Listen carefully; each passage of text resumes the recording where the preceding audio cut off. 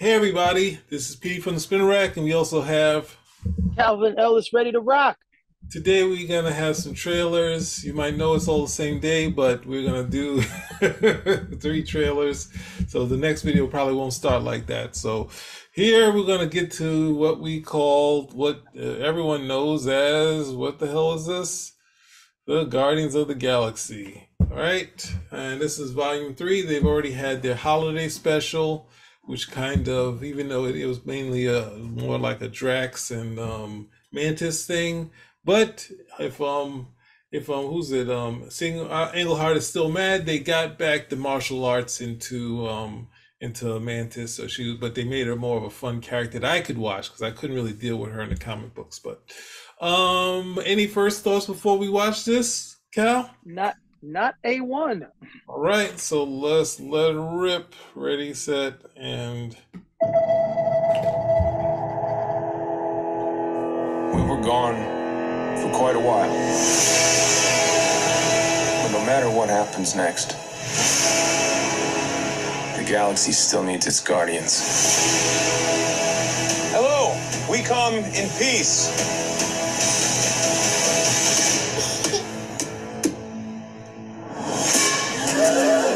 Come on, Drax. Seriously, dude? No! Ow!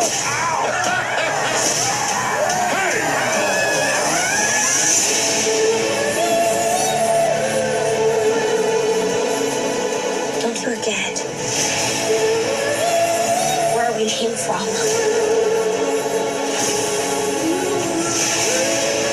We have been running our whole lives. Pete, I'm done running.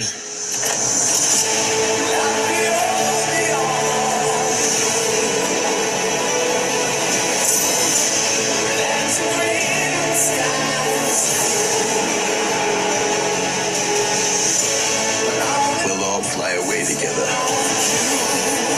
One last time. Into the forever. That beautiful sky.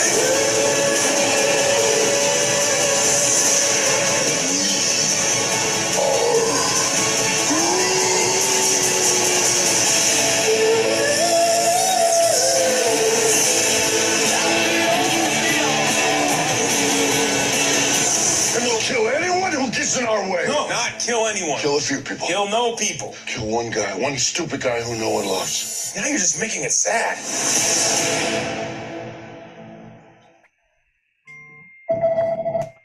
we got a long way to go before this thing comes out. What are your Thank thoughts? goodness. Thank goodness we have a long way to go before this comes out. Wow, I'm gonna call you hater. Why do you say that? Oh no, I want to see more because based on that trailer, I'm not intrigued to see this film. And I enjoyed both of the previous Guardians of the Galaxy movies. I haven't seen this special just yet, but I'll get around to that after I'm finishing up some other stuff that I've been stacking. But as of right now, I don't know what the hook is or the draw. I mean, I'm not supposed to get that from a trailer. I understand this is more like a teaser. That quick glimpse of Adam Warlock, I'm like, I don't know. So at this point, I'm just not enthused or intrigued to see the movie just yet, even though I know I'm going to see it. One of the some of the there's only some more cosmetic things. There's some bits that Jim Starlin told us at a con that kind of feels like it's coming to fruition to this which I don't want to spoil everything, but anyway, it feels like Spoil it. doing it, but it's like I'm not sure about having them have uniforms like say the Fantastic Four and the X-Men. I like them. Those were those were uniforms. I guess they have to be like they all got the same outfit on, and they got I now. thought that was like a gag. I thought that was like a gag. Like it was like those look like sanitation workers or something. I thought that was a gag or something. Well, I mean, they have these things on, and so it's like I'm kind of I don't not that's but that's more cosmetic, and that's a good twist, even though it's easy to do. Like you got tons of areas that don't got any people where you could film this, but it was a good twist here. So it looks like it can be fun. It's like it's still a slant saying like making it seem like this is it. like type of deal. All this stuff, like, but and I'm not sure who the villain is. The villain looks like a character that was in it was a space. There was this villain that was in kind of like looked like an astronaut that was in Nick Fury, his second issue, and like this guy here, he looks kind of like that, and that was kind of Steranko pulling from a space story where he kind of one of the first black characters was introduced in the EC thing where they did like a regular, not like a caricature of a black guy, just a regular looking black guy in a comic book. So it's really interesting for EC. It looks like they could be doing that, but I'm not sure. It could be them just saying some other villain and he's now a black guy. So there's not much we can say, but you know, as far as trailers go, it's okay. I'm just worried that Adam Warlock is now, you know, I know he's from a different race, so his whole background is different. The original background was kind of more of a character being, you know, like a kind of an Adam itself, like the firstborn,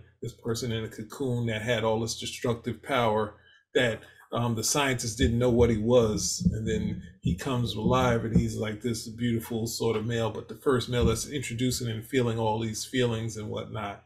And I guess it was kind of Kirby trying to get back to what he was doing with the Silver Surfer, but since the Surfer had now a new background, he was going to do something different. But he kind of boxed up Adam Warlock after the Fantastic Four and Thor. He goes away as a cocoon again. So, but you know, we have the Starling backdrop, so that introduced a whole lot of other stuff to his character. As same with I think Roy Thomas, who did the first early story. So, who knows what we're getting with this? He's not the same look as the guy, but they have an actor that everyone likes, so you got to give him more roles, like that sort of thing. So I'm not sure about Rocket having a girlfriend that looks exactly like him, but you got to do the Shrek brilliance, post Shrek, get someone exactly like him type of deal. But there we go. We got our guy. But no, my thing is, thank goodness they got Gamora, because I was really not liking the team without Gamora. For some reason, it doesn't work for me. Even though I like all of the other characters, I'm glad that we got Gamora back in there. And I think, the way to slant is like this is the end. Maybe you're seeing James Gunn going over there, or maybe they're just retiring these guys so they can do other things. I don't know, maybe go animated, but like this is a fun sort of series. It's almost the way Marvel redid them to get them into that classic sort of form, so they're similar to like the Micronauts, the Omega Man with the lead white guy, the girlfriend, the monstrous characters. It has that sort of dynamic, and then a couple other weird characters along the way. But it's a good dynamic to use. It's a dynamic that kind of always works. That's why the initial Micronauts, Omega Man, this sort of thing works, where the original ones were, just sort of, it seemed more like an army. And like the original one I don't think they had a female until later. They had a female character later, then they added a couple after that. So, Gamora obviously is more of a Adam Warlock character. So yeah, it was, they turned into a ragtag bunch, and comic wise, it wasn't that successful, but definitely movie wise, one of the bigger things. So hoping for good things. For me, the holiday special worked out. It was, it turned out to be, silly, but it worked out to be an okay sort of thing. It kind of starts off kind of rough. So this hopefully will follow the same suit and not turn into a Suicide Squad. Or it's called The Suicide Squad, not Suicide Squad 2. So I'm hoping for the best. Any last thoughts from you? I don't think we can be critical of Rocket's girlfriend looking like him, since they're both raccoons. So in the universe, he only can find is another raccoon. What's his name? Got Gamora. He can't find nothing else but another raccoon, because we got to go Shrek way. We got to find a big green monster to match with the big green monster. Sorry. Well, yeah. If not, we got to do a whole. I'm all for, what is it? You would like, that's more Mixelplick and the girl he's with. But you would have like the raccoon, and the raccoon would be like with the the hot model type babe, that sort of stuff. but they can't do that gag anymore without people being critical. So safest and the low hanging fruit is the girlfriend that he has in the comics, and she's a raccoon. Side note, one of the characters I wish wasn't what they made her into when Fred Hembeck decided that Brother Voodoo would have Sister Voodoo, and I was like, whoa, his Sister Voodoo as the first drawing I think wasn't by him, but it was written by Fred Hembeck. And I was like, oh, brother, Sister Voodoo's a babe. It's like, oh no, Sister Voodoo's actually his sister. How could he? He should be dating Sister Voodoo. It's like, nope, it's his sister. It's like, damn it. But he kept that character for a little while. So Yeah, I thought they went a little too far once we got to like Uncle Voodoo.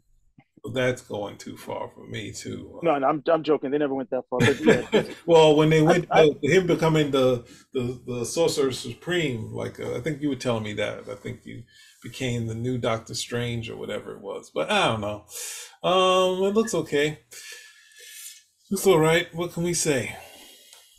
hey, we'll see how it goes. We'll get some more trailers coming down the pike. I'm not fully on board with Adam Warlock, but again, that's because of what I've seen in the comic as opposed to what they're going to do in these films. And it's been such a long time since Guardians of Galaxy 2 coming, and with Guardians of the Galaxy 3 coming out, which is still not coming out soon.